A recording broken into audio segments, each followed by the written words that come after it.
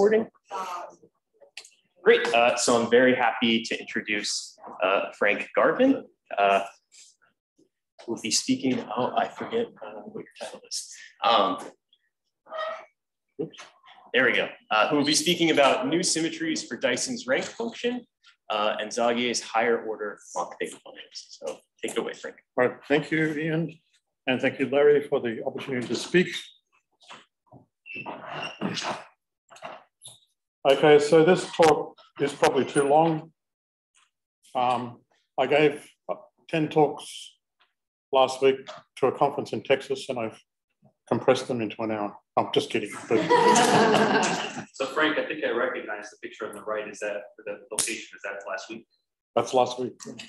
That's my student Rishab Sharma on the left and Jonathan Bradley Thrush on the right. Oh, Frank, are you okay with recording? Sure. It is. Yeah. Oh, okay. Cool. Okay, so I'm not sure exactly what's been covered in previous talks. Oh, just admit everybody. Yep. There's a young picture of young Dyson. All right, so Dyson's rank conjecture goes back to 1944, but he actually posted it as a problem in the American Mathematical Monthly. I shall read it to you. The number of partitions of an integer n into a sum of positive integral parts is denoted by P of n. The result of subtracting the number of parts in a partition from the largest part is a positive or negative integer called the rank of the partition. Ramanujan proved that P of 5n plus 4 is always divisible by 5, and P of 7n plus 5 by 7. In your talk, it's important that you take a breath between sentences.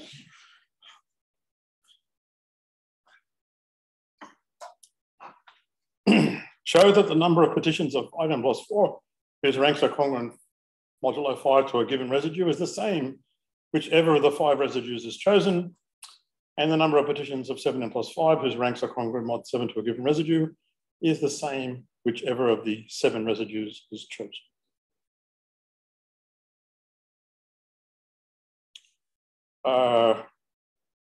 This notation, you know. Okay, so here's an example of Dyson's rank. There's the 5 partitions of 4, for example, or this partition here has 2 parts. Its largest part is 3, 3 minus 2 is 1. So we've worked out the rank of each of the 5 partitions of 4, and you notice that mod 5, all these numbers are different and occur equally often. So let capital N of M and N denote the number of partitions of N with rank M. Here's a generating function. Here's a quick proof. You draw a Ferris diagram. In the top left-hand corner, you have a square which contributes Q to the K squared. You look to the right of the Durfee square and the columns will form partitions whose largest part is less than equal to K, which is generated by this. And below the Durfee square with rows, you have partitions at most K as well with that. So the rank is this length minus that length, and that corresponds to the number of parts, columns in here, minus the number of rows down here. Okay, so that explains the generating function quickly, which is so there's 3 parts. That's the Durfee square, that's the bit to the right, and that's the bit below. Okay, so we've just seen that there's 1 for each residue mod 5. So here N0, 5, 4 is the number of partitions of 4 with rank congruent to 0, and rank congruent to 1, 2, 3, and 4, they're all equal to 1. Okay, so there's Dyson's conjectures, 1944, written in math symbols rather than words in the monthly. These were proved by academics William Dyer, roughly 1953, 1954. Any questions? We pause again for a breath.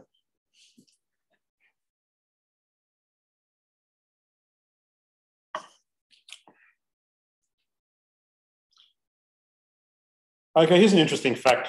Take the rank generating function and substitute z a pth root of unity, where p is a prime. Then the powers of zeta here clump together according to the residue of the exponent mod p. You collect terms and you get this. And what you'll notice is Dyson's first rank conjecture is equivalent to the coefficient of this generating function. Coefficient of q to the 5n plus 4, and here is 0.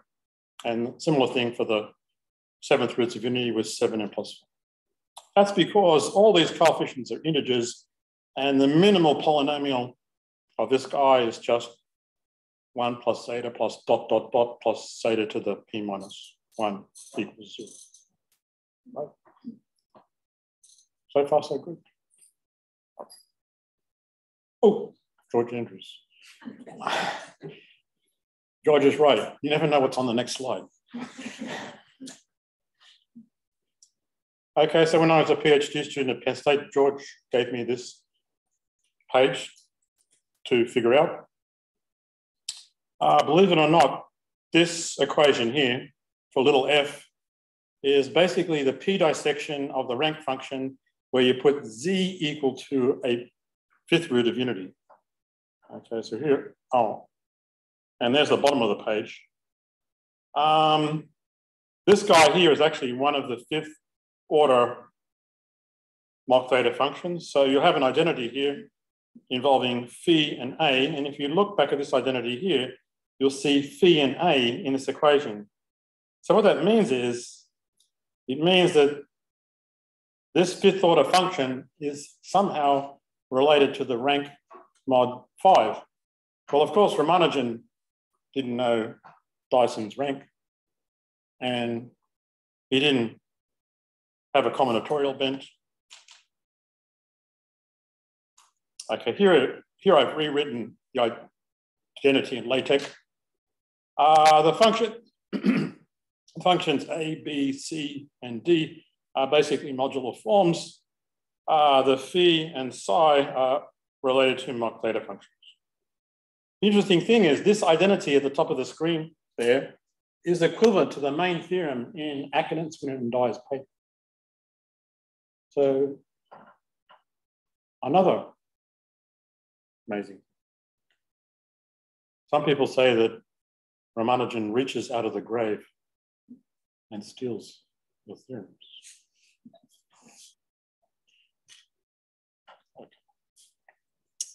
Okay, so here's the identity. This is the 5th order function, and here's the relationships I put before. If you turn that in terms of rank, here we're looking at the rank of 5n, and if you simplify it, it'll reduce to this identity here. Since all the coefficients are integers, you just equate coefficients of zeta here. You get these two identities here.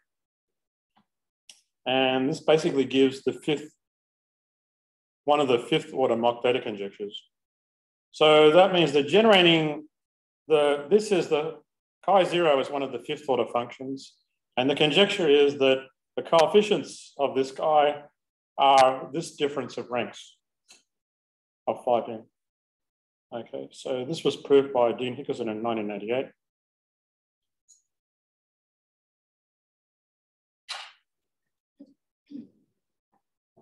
Okay, which brings us to a quote that Dyson made at the 1987 conference. I was there. Was anybody else at the 1987 conference in Illinois? You were there. Right, of course, Cindy, you were there. No one else. Wow. No. It's 100. Yeah, I know. That means I'm getting old. Okay. The quote, the mock theta functions give us tantalizing hints of a grand synthesis still to be discovered. Somehow it should be possible to build them into a coherent group structure analogous to the structure of modular forms which Hecker built around the old theta functions of Jacobi. This remains a challenge for the future.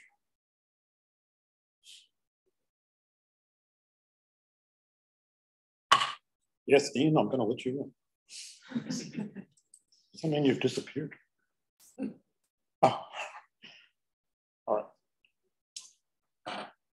So maybe unbeknownst to Dyson, but many of Ramanujan's mock theta functions are very strongly connected to Dyson's rank function. In fact, all of the third order functions, the ones in his letter and the other ones by Watson, can be written explicitly in terms of the rank function. Okay, so in 2010, addressing Dyson's challenge, Brinkman and Ono studied transformation properties of the rank function when z equals a root of unity. So now I'm going to talk about how that identity in Ramanujan's lost notebook can be generalized. Remember in that identity, there was a phi and a psi function. The generalization of that for primes bigger than 3 is this guy here, which depends on how big A is. Kind of funny. So let's look at this function here. Remember, this function here is the rank function with z equal to a pth root of unity. This is the right power of q to multiply by. And here we have a linear combination of these phi functions. So these are basically mock theta functions. And this is the rank function at a root of unity. Okay, so in this paper, I proved that if you multiply by eta p squared z, this is a weakly holomorphic modular form of weight 1 on the group gamma 0 p squared intersect gamma 1 of p. Brinkman and Ono didn't restrict to a prime, and they have a result. There's the rank function again, and here's the non-holomorphic part here. As a harmonic mass form of weight 1/2, their group is a bit smaller than mine. All right. Anyway, so my result is, for a prime, my result is a generalization of it, or a stronger result.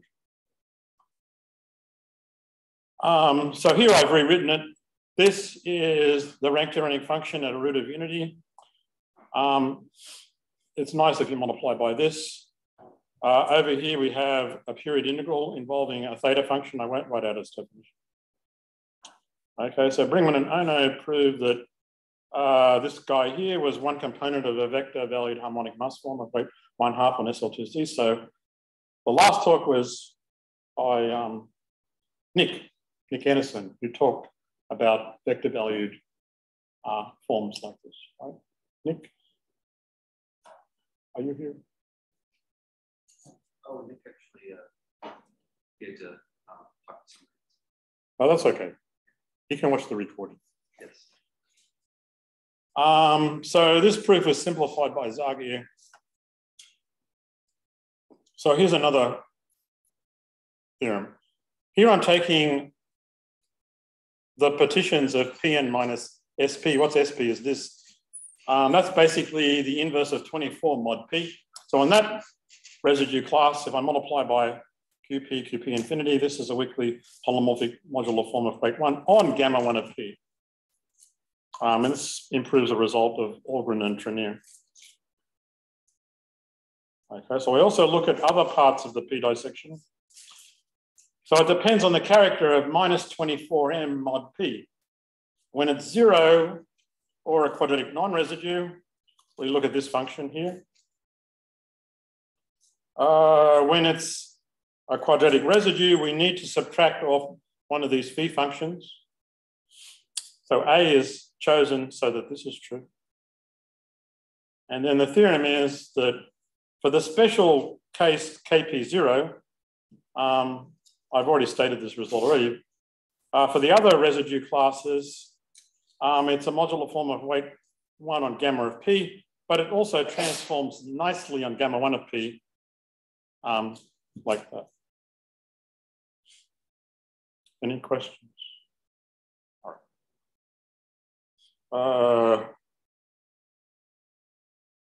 I'm just reminding you of the stroke operator. Anyway. So F is a function of Z, A is a matrix with positive determinant. So in work with my student Resharp, we've gone further from gamma 1 of P to gamma 0 of P, and we have this nice transformation here. So you go from one residue class, M mod P, to this residue class here, MA squared mod P. The interesting thing is that the root of unity changes from zeta to the D. A pth root of unity is involved, a plus or minus signs involved, and the quotient of signs is involved. You might think, this doesn't look right. Well, this turns out to be a cyclotomic unit, so you shouldn't worry. So here's a problem. We want to find identities for these p-dissections. That gives an analog of Ramanujan's identity.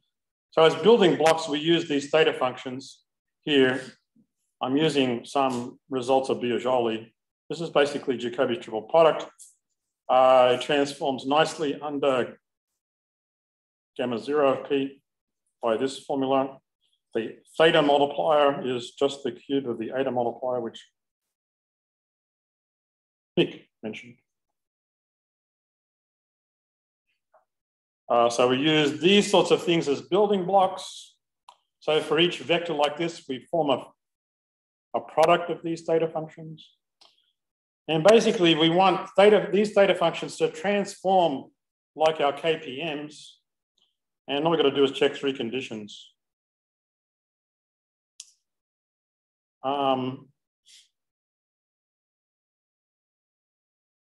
And once we have that, a function like that, we know how it transforms that way. Okay, I'm sorry I'm going too far. So the way gamma 0 p acts on this thing, it actually permutes these coordinates. Basically what we're doing is we're taking an I mod p and sending it to A times I mod p, but modulo plus or minus.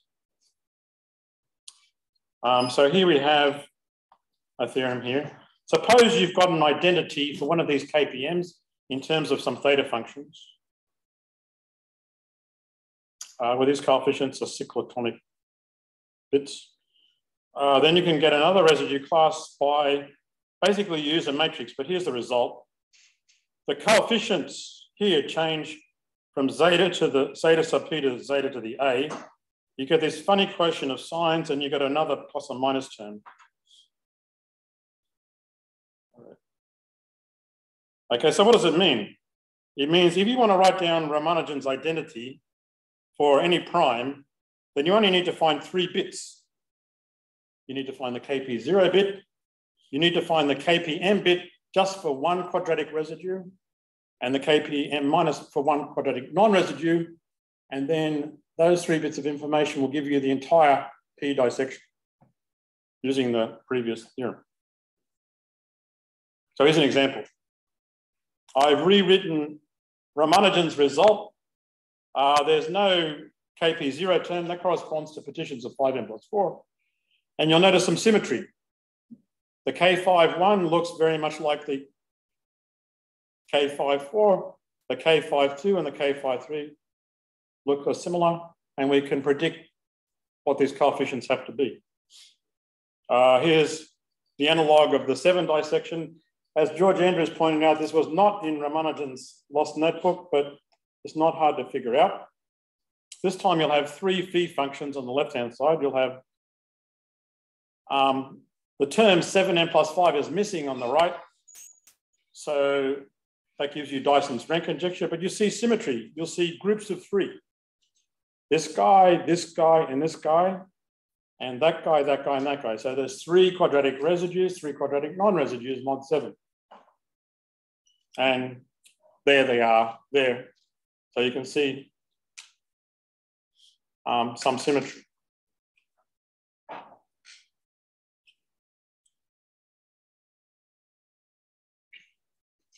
Now there's more. Here we're looking at KP0. If you can write KP0 as a sum of these theta functions, how are they generated? First of all, you'll need to find a bunch of vectors so that this set of functions is linearly independent. Otherwise, you just throw some of them away.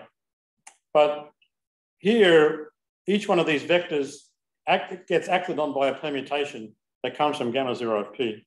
So basically, you need t functions for free you get p minus 1 over 2 times t functions. So suppose you have an identity like this, which experimentally, and we've proved it, that this can be done for p equals 5, 7, 11, 13, 17, and 19. I guess we got a bit queasy going to the next prime. But anyway, these coefficients must satisfy some interesting symmetry. Suppose you know, so for each one of these t functions, just pick any one of them. So you're picking a k between 1 and t, and pick one of the coefficients. Change zeta to zeta to d, multiply by this, and it'll give you the other coefficients in the identity. Let me illustrate this with a dramatic example.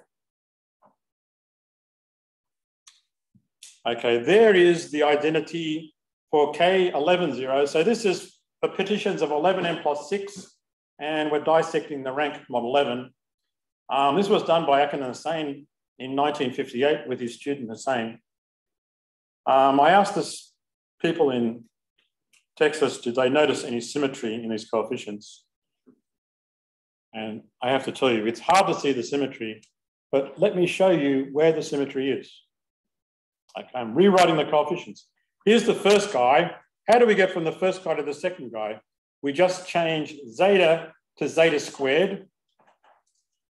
We multiply this quotient, sine 11 pi over 11 divided by sine 2 pi over 11, and then we have to use the formula to work out if it's plus or minus. So now you see the symmetry in the coefficients. So this is the first part of my talk, new symmetries for the Dyson rank function. Okay, so Akin and Hussain didn't know this is symmetry, but if you look at that result there, you don't see the symmetry, right? You've just got to rewrite it like that, and now you'll see the symmetry. Has anybody seen anything like this before? Saw it last week. Some guy named Frank. Thanks, man. No, but no. Okay, so now we get to the next part of my talk. Here are the three mock theta functions of order 7, F0, F1, F2. Ramanujan says, all he says is these three guys are not related. Well, here are the 7th order mock theta conjectures written analytically. This G function down here is like my phi function. It's a value of RZQ as the rank generating function. J, I'm using Hickerson's notation. Jacobi's theta function, we're using J, the triple product there. So I think Nick Anderson had these three in his talk earlier, right? Maybe he had the 5th order ones, not the 7th.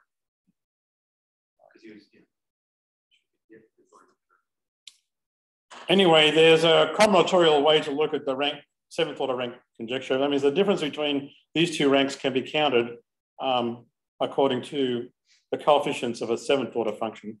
So gamma 0 is the coefficient of F0. And here's a dramatic example. Put n equal to 7. These two numbers are quite big. Take the difference. The difference is 2. And there are 2 relevant partitions that you count. Anyway, I apologize if I'm going through this quickly. I should take a sip, right?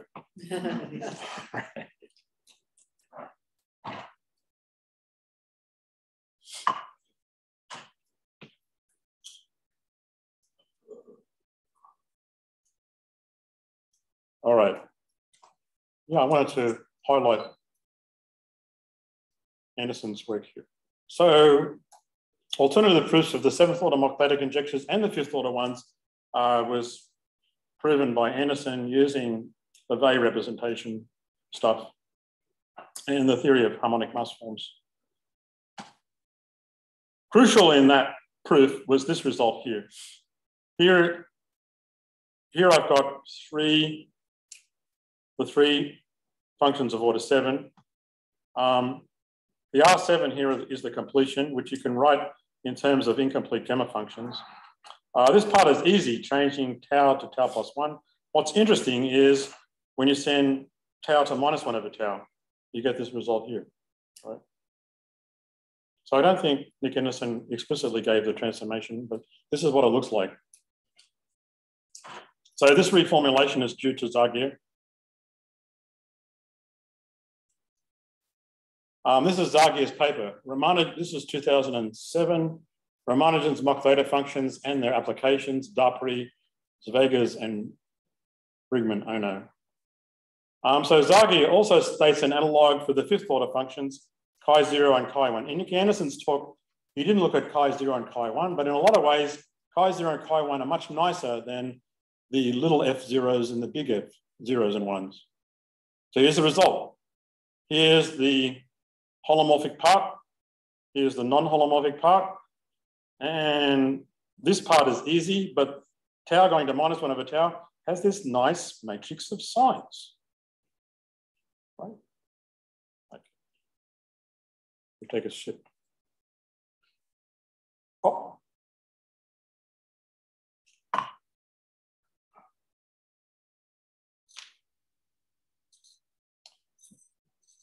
Okay, now if you look further into Zagier's paper, you'll see this paragraph. Here he's talking about something that he calls a Mach-Eisenstein series. We'll skip that, but down here, he's got this. The M7J are basically the three Mach theta functions of order 7. If you multiply them by eta cubed, you get this funny looking thing. And he calls this an indefinite theta series of weight 2. Well, the Mach theta functions of order 7 are the holomorphic part of harmonic mass forms of weight 1/2. Eta has weight 1/2. So this in total has weight 3/2 plus 1/2, which is 2. So explicitly, I've written it out. On the left-hand side, this is the first 7th order function. These are Kronecker symbols. Sign just means it's +1 if n is greater than or equal to 0 and -1 if it's negative.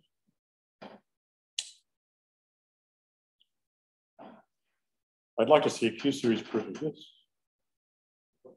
So Zagier just states this.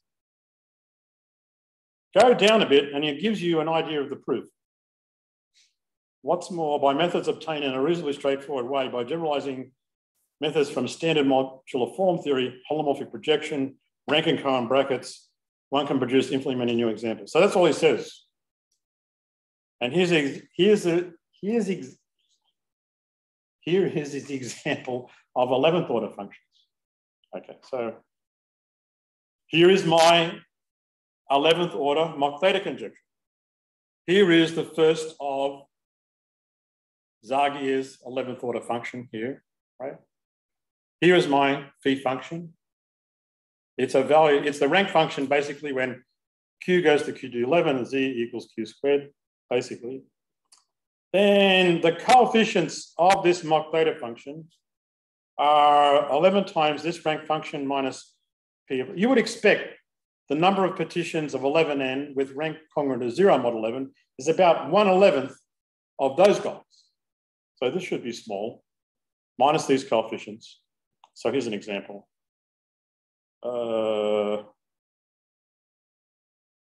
And here are the coefficients down here. So this just illustrates the theorem. Any questions?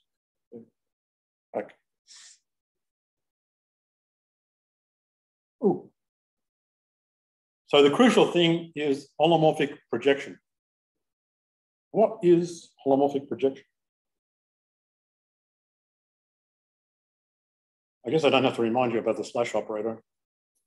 Oh, I called it the stroke operator before. Whoops. Okay. Some people call it the slash, some people call it the stroke.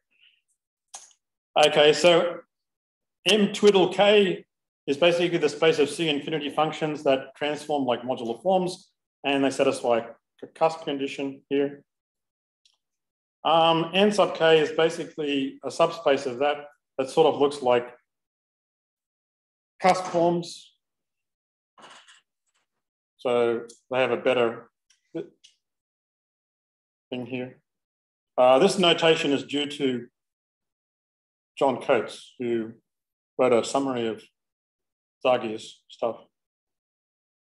Okay, so what's holomorphic projection? So holomorphic projection is a projection from this space of non-holomorphic modular functions onto the space of cusp forms so that the cusp forms are invariant. The crucial theorem is the Riesz representation theorem and the Peterson inner product. Okay. So to cut a long story short, if you've got this non-holomorphic function and it's got a Fourier expansion like this, here this is a Fourier expansion in the real variable x. The coefficients depend on the imaginary part y. Here there are coefficients here in terms of some integrals depending on the weight. Then the holomorphic projection can be written like this, where it satisfies the right condition under the Peterson inner product. Right. So you want to extend the definition to holomorphic functions. Well, you want to extend it to anything that looks like this and just use these coefficients. And if you do that, then if it's holomorphic, it just leaves it alone. And the proof is kind of simple. So Olivia Beckwith, Raum, and Richter have a recent paper where they look at holomorphic projection where the functions aren't periodic with period 1, so they are like level n. Then they satisfy some cusp conditions here.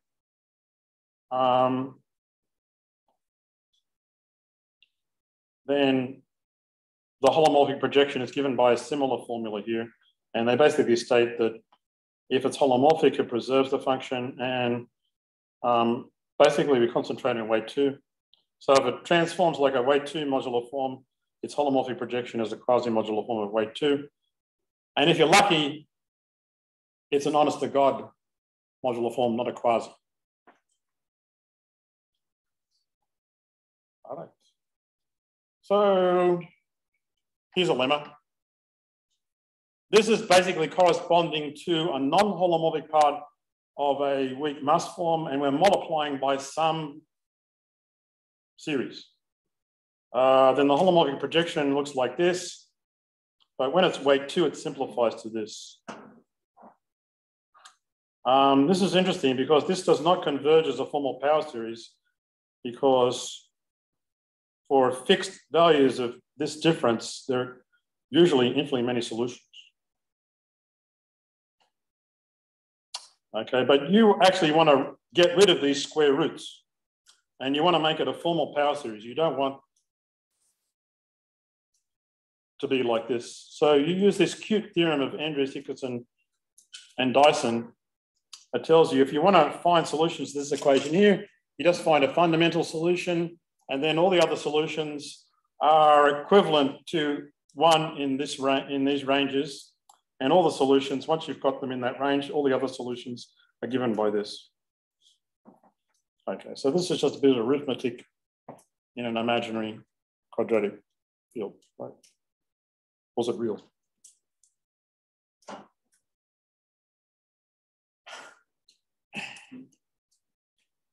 It's real, right? Yeah. Get real. Okay. So quite often we can simplify the holomorphic projection to something that looks like this. So let's get going with the higher order Mach theta functions. Okay, so again, we're going back to the rank function here. This is the harmonic mass form of weight 1/2 to do with the rank function. We also need this guy here. Remember, this is our phi function. And these are just theta functions here. What? So yeah, this one is quite nice. In fact, Nick Anderson wrote this one down, except without the character there. Well, maybe he won't run, his one was weight 1/2, was it? Not 3/2. So this is the 3/2 version and related to the rank. And here's the definition of the phi function again. Here, Q, of course, is e to the 2 pi I z. Okay, so I'm reiterating my theorem from before. These functions are harmonic mass forms of weight 1/2 on that grid. Now, what's extremely nice is that this theta function is related to these theta functions here.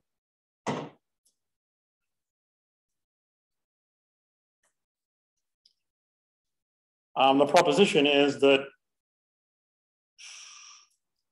this guy G1 is related to these a linear combination of G2s modulo a holomorphic part.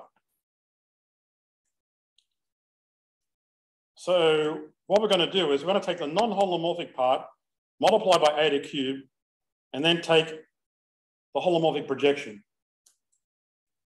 Was anybody at Zagier's conference in Bonn in 2008? Nobody was there either. Okay. Amanda, you went there? Right.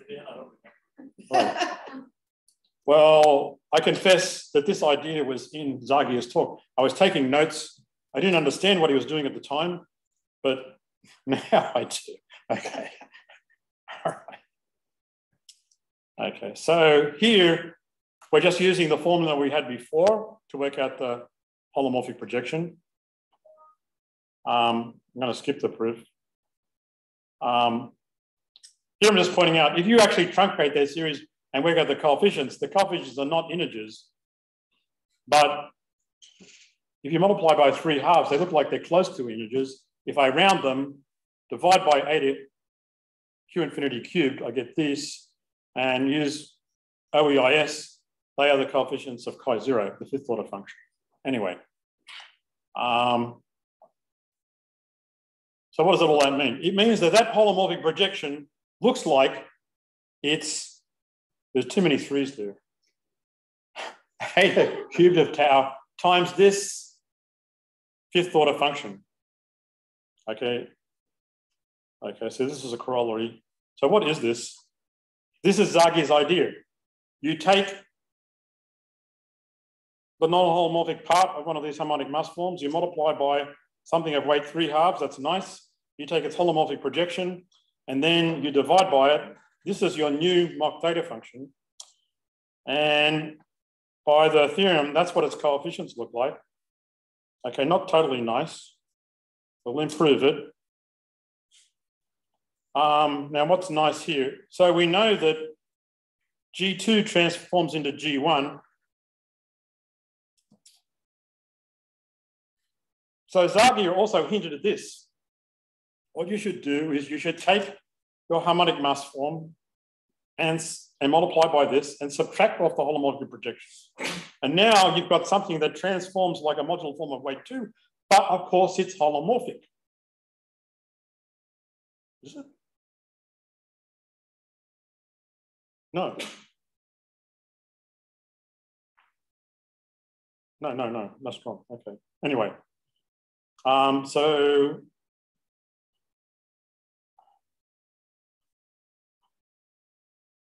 all right, so here I'm applying z goes to -1 over z to this, and I'll just give you the result. Right, so here you take this m star thing that you constructed by taking the harmonic mass form times eta cubed minus its holomorphic projection, then divide by eta tau cubed, then it transforms like that. So this should look familiar to you, right?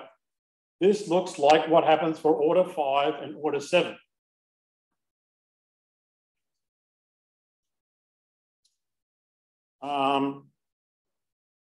So now,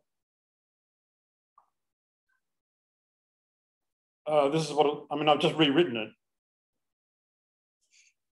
So you've got this matrix of signs. This is how you transform this thing from tau goes to -1 over 2. And each one of these harmonic mass forms of weight 1/2 is proportional to this shadow. Okay, now what about this concocted mock theta function? Here's a better expression for its Q expansion. This does converge as a formal power series. This identity is due to my student, Jonathan Bradley Thrush. It's not easy to get this thing to work out. It depends on alpha, beta, and epsilon. So alpha beta is the fundamental solution of this, and epsilon is a plus or minus 1 according to this. Okay, so what you do is now you notice that this function here and that function there have the same non-holomorphic part. Now I know what to do. Now you subtract.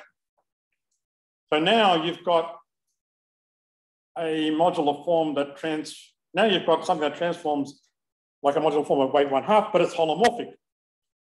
So here you have your new mock theta function and you have this phi function. And the theorem is that this should be a weakly holomorphic modular form.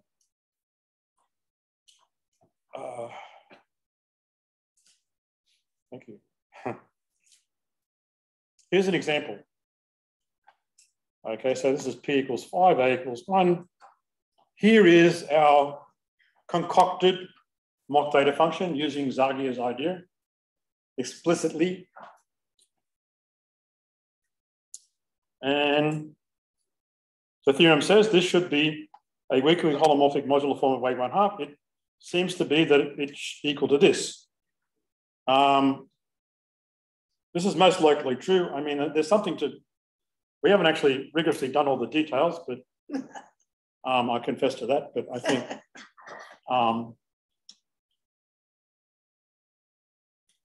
and this is a Q-series version.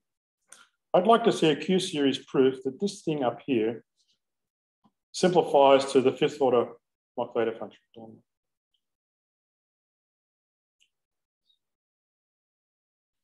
Okay, here's some more examples. Here's the other 5th order function, chi0. It's basically this guy here. These three things here, these are actually the 7th order mock theta conjectures written in another way. Here's the 11 case. So here's the concocted mock theta function of order 11. The theory basically tells us that this should be a modular form of weight 1/2, weakly holomorphic, and experimentally it looks like that. These are generalized eta products. Modulo some details which I think can be worked out. I don't know how I've done it, but I've gone through 101 slides. I apologize if I'm not too fast, but I tried to take a breath between thoughts. But, I should point out that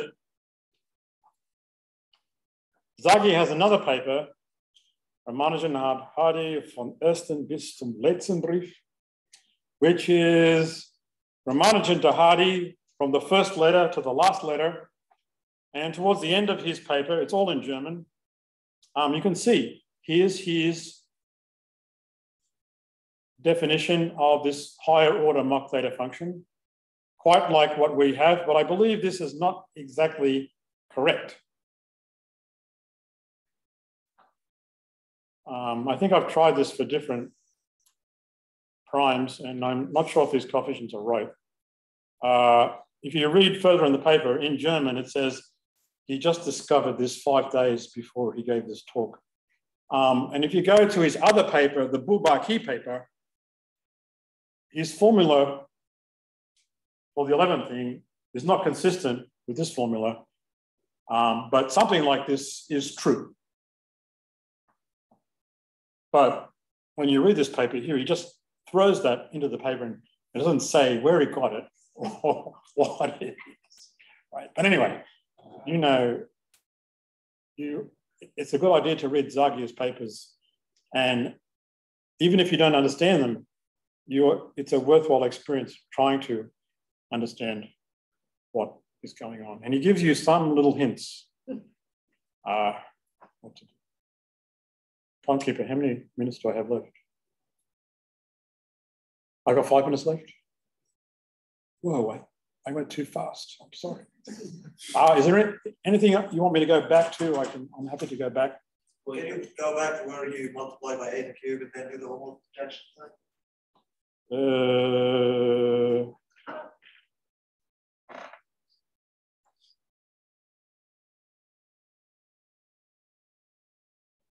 Gotta go way back, way back, way back. So first of all, here is the harmonic mass form of weight 1/2. This is the rank function here. If you go and look in Breeman and Ono's paper, they'll tell you what that theta function is. You also need this G2 function. Theta 1 is nice, it looks like this. Here's phi. And what is going on? What is going on is we're taking the non-holomorphic part with z changed to pz, multiplying by eta tau cubed. So now we have something of weight 2. We take its holomorphic projection and we get some formula for the coefficients. Maybe this is a question of why you choose eta cube. Like I know you want something weight 3 over 2, but why? Right, well, the nicest thing of weight 3/2, I believe, is it's a cusp form, right? So I wouldn't take a not. A cusp form is better to multiply by a cusp form than multiply by something that's not a cusp form. My question is, what if you decide to take a rank and Cohen bracket, which with not necessarily a cusp form, because you know. Right, yeah. Because if you take the high order, like you'll end up with a cusp form anyway if behave with the cusp on the growth. So what would that give us? Yeah, you could do, we did not do that, but you could do that. Michael Mertens has a thesis where he does that for, he takes harmonic mass forms of weight 1/2 and multiplies them by something of weight 3/2, and harmonic mass forms of weight 3/2 and multiplies them by something of weight 1/2, and takes the holomorphic projection and that rank and Cohen bracket stuff, and he has some. That's where I got the idea from, because that's where he proves Cohen's conjecture using holomorphic projection. Right. Yeah. Right. So I'm not sure what happens with the rank function. Because we can probably like multiply by, or not multiply, take rank Cohen bracket theta function. To me, I feel like it behaves very. Right, it might behave better than this thing. It's a bit tricky when the weight is 2. Yeah, but we can take the order of the rank Cohen bracket to be big. That's not very big. Right, but here I'm not. Enough to throw it inside. I'm just saying it's tricky here because I'm not doing the rank and Cohen bracket. Oh, okay. Right. So. I think let's thank Frank for his talk.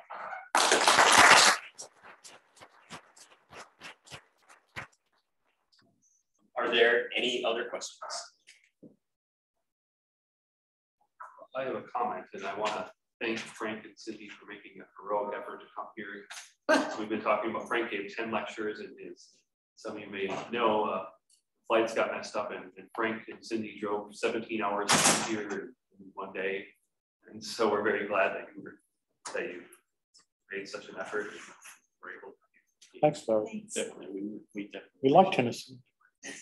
Our granddaughters live there. Any other questions or comments? I guess I have a quick question, which is maybe because I lost track of notation.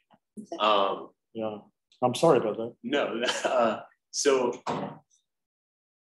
this is not a well-formed question, but all of these Mach theta functions, is it correct that they should somehow be related to like a p-dissection of the rank, or should you be able to tease that information out of them, or is that not quite right?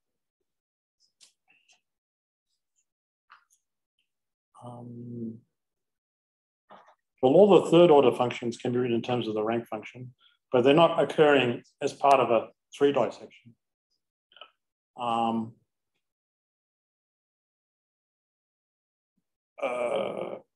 And Mander gave a talk on, shoot, I'm trying to remember.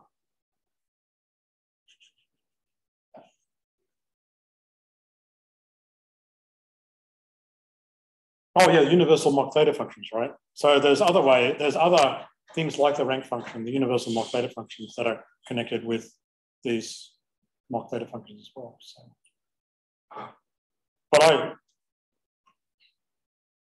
I don't know. I mean,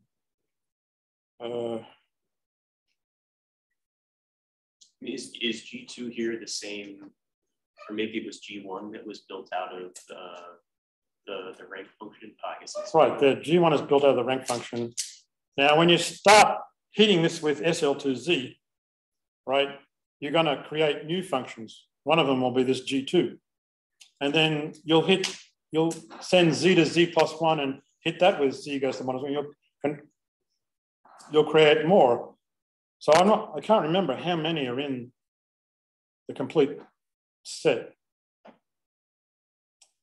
It's probably some constant times P. But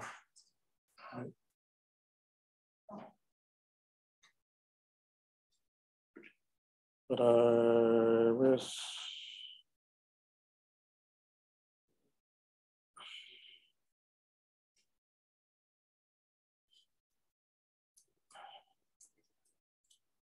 oh no, I didn't go too far.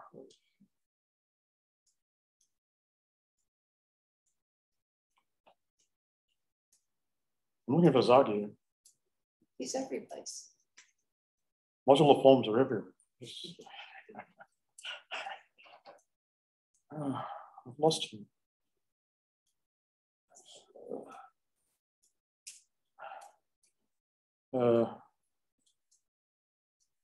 Yeah, I'm sorry. But he does say form. some family of functions.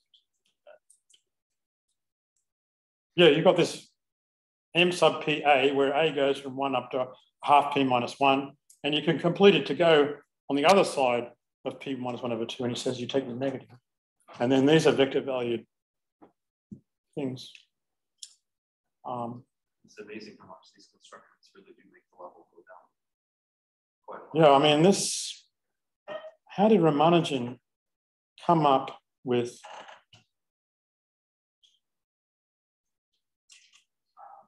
no, I can't find it.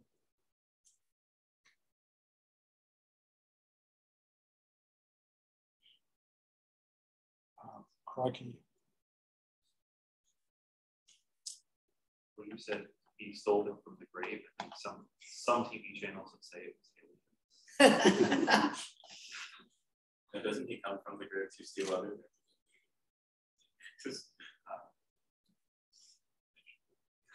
Yeah. So the components of M7, the holomorphic part, is basically the 3 7th order functions. So Ramanujan says they're not related.